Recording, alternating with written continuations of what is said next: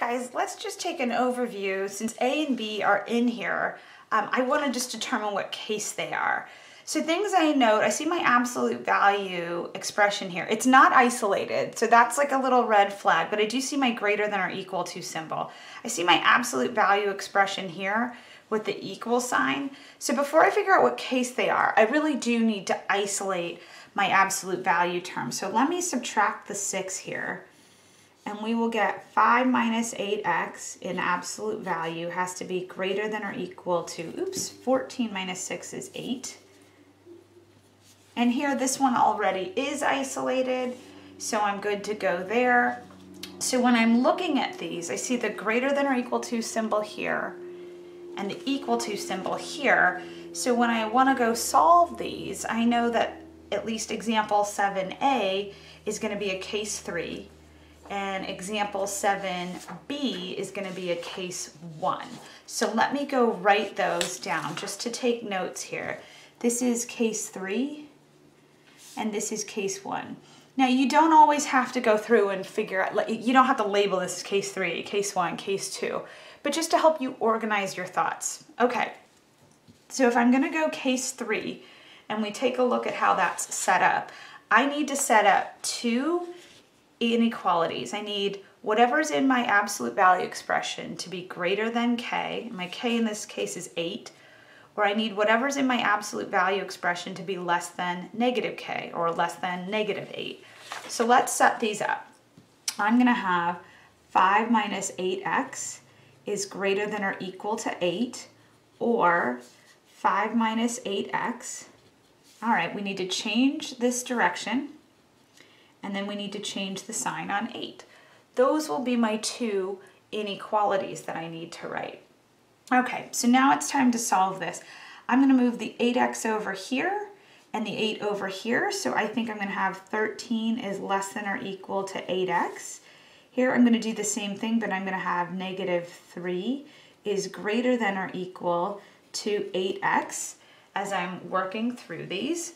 All right, now again, I like when my variables are on the left side of my inequality. So I'm going to have 8x greater than or equal to 13, or this is going to be 8x is less than or equal to negative 3. Oops, it's a weirdly written negative 3. Now I'm going to divide by 8.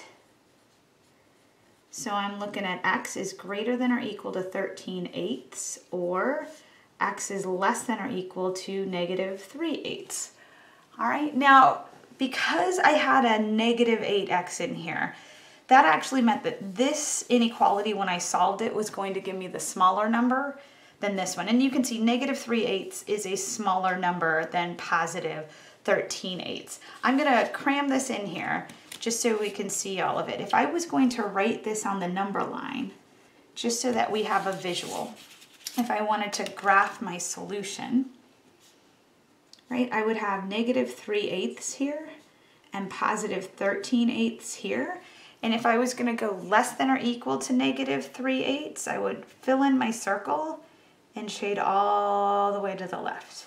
And if I was going to go greater than or equal to 13/8, I would fill in my circle and go all the way to the right. And anytime you go left or right on the x-axis, we're talking about positive infinity on the right, negative infinity on the left.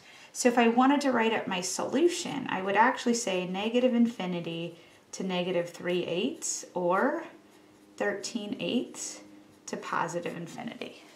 All right, so that's how we would write up our answer if we were in interval notation. There's the graph, and there's my 2 inequalities. All right, so if we look at example 7b, that's a case 1. I have isolated that absolute value expression, and we actually talked about the mechanics of this, how you solve this back in section 2.6. But I'm going to set up 2 equations. I'm going to let x equal k or x equal negative k, or really it's whatever expression is in that absolute value symbol, set it equal to k or negative k. So for this one, let me put a little barrier there. We're going to have 4x plus 13 is equal to 7, or 4x plus 13 is equal to negative 7. So now I'm going to go through and solve these. These are 2 linear equations. I'll have 4x is equal to negative 6, or 4x will be equal to, looks like negative 20. Here I will get negative 3/2. Here I will get negative 5. So those are my two numbers, my two answers. If I want to write that up in set notation, because these are just two isolated points, and again, let me graph this for you just so we have a visual. Actually, I'm going to erase the therefore and graph it first, just so we can see it.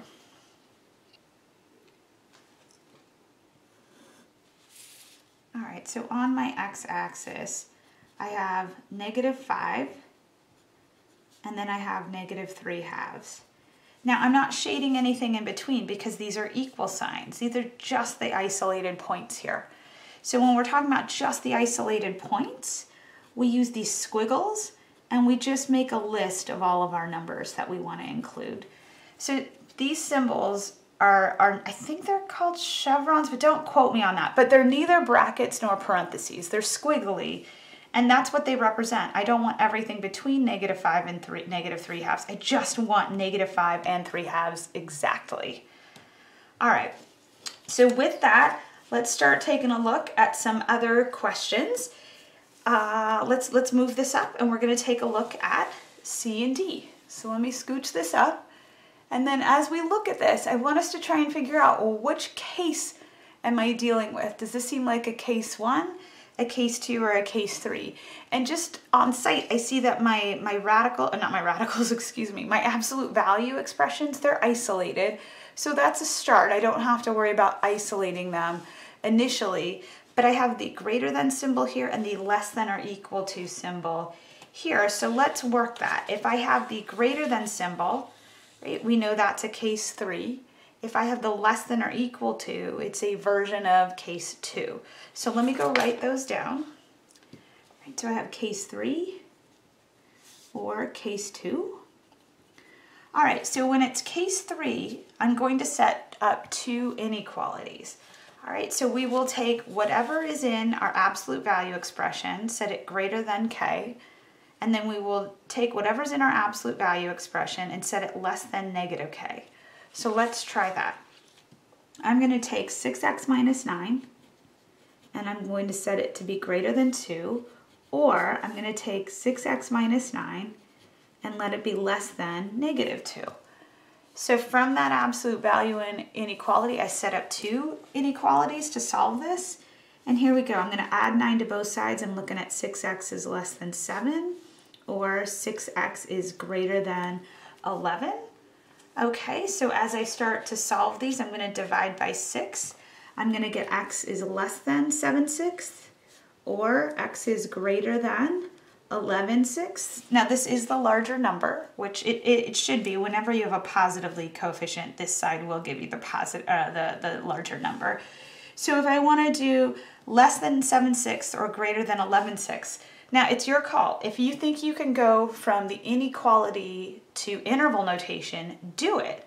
If you think you need a graph to kind of help you, do it. Both are totally acceptable. So if you feel like you need the graph, right, you're thinking, you know, I think a number line would just help me figure out where I am, then by all means do it. No shame in that. So we got 7/6, we've got 11/6, I've got open dots, shade to the right, open dot, shade to the left. All right, and then I know this is infinity. Oops, let me get the x out of the way. This is negative infinity, right? This is the x-axis. So I can write this up as negative infinity to 7/6, union 11/6 to positive infinity. Right, now eventually you'll get to the point, or I hope you will, that you can jump from here, the inequalities, just to the interval notation. And if you don't get to that point, if you need to write the graph, like I said, awesome, no shame in that. Okay, so we got a case 2 here. All right, now case 2, different mechanics than case 3. Obviously, that's why we call it case 2. I'm gonna make a 3-part inequality. So negative k, whatever's in the absolute values, and then the k value. All right, so my k value here is 5. So I'm gonna set negative 5 is less than or equal to 2 minus 5x is less than or equal to 5. All right, I'm going to subtract 2 from all sides. So I'm going to get negative 7 is less than or equal to negative 5x is less than or equal to 3. I need to divide by negative 5. Spidey senses are going off because I need to change the direction of the inequality. So I'm going to have here 7/5 is greater than or equal to x, which is greater than or equal to negative 3/5. But you'll notice this is the smaller number. Negative 3/5 is smaller than 7/5. So I want to write that on the left side, and I want 7/5 on the right side, and I want to leave x in the middle. So this is going to turn into negative 3/5 is less than or equal to x is less than or equal to 7/5. So if you change the ordering here, if you move negative 3/5 from right to left and 7/5 from left to right, make sure you change the directions of those inequalities, right? They were greater than or equal to's. Now they're less than or equal to's. And again, you could make, if you wanted, go ahead and make a number line. But at this point, with this three-part inequality, I know that my low is negative 3/5, my high is positive 7/5.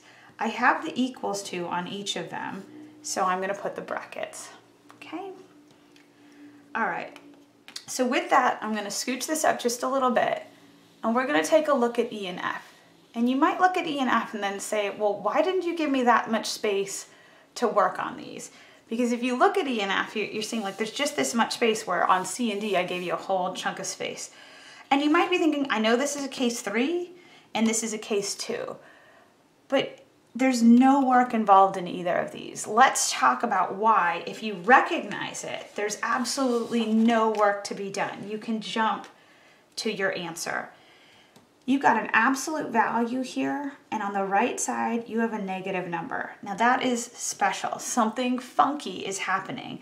We did not have negative numbers on the right side of either our equations or our inequalities in example 6 or in example 7, A, B, C, D. This is the first time we're running into negative numbers on the right side of the inequality. Now think about any number that comes out of an absolute value. It's automatically positive, right? Absolute values are positive or 0. They're never negative. So there's no number you could plug in for x where this wouldn't be true. Anything that comes out of here is automatically greater than negative 2 because this is 0 or it's positive, right? Try a number. Try 10. 6 times 10, 60. 60 minus 9, 51. Absolute value 51, 51. 51 is automatically, it's greater than 2 because you have a positive number here, and that's always greater than a negative number. Try something like 0. 6 times 0, 0. 0 minus 9, negative 9. Well, the absolute value of negative 9 is 9, which is a positive number. That's definitely greater than negative 2. So let's just take note here that absolute values are either positive or 0. All right, so we'll go note. Absolute values, oops, I'm going to run out into that space. I'll write are either positive. They're usually positive. There's a chance they're 0.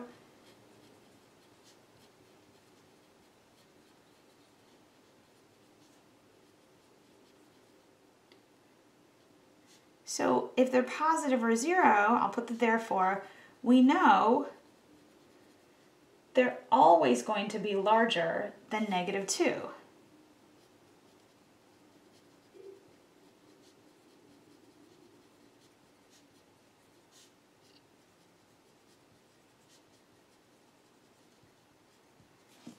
And again, another way of saying that is it doesn't matter what number I put in. I can literally plug anything in for x and it's going to work.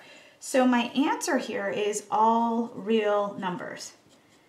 If you were going to draw this on the number line, I would literally want to shade in every single number on that number line. And another way of saying that is I want to go from negative infinity, my low, to positive infinity, my high, and I'm always going to put parentheses around those answers. So my answer here, all real numbers, or another way of saying that, I'm going negative infinity to positive infinity. Now, why is there no work on part F? Well, again, take note of the negative number here, right? When is an absolute value less than a negative number? And the answer here is never. For the same reason, absolute values, they're either positive or 0. So we know they're never going to be smaller than a negative number. right, so let's write this up. Here's our second note. All right, absolute values. Again, always positive or 0.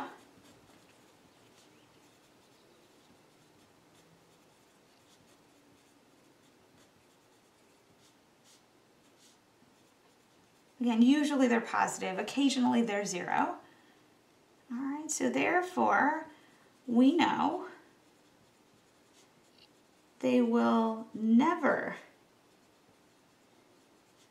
be less than -5.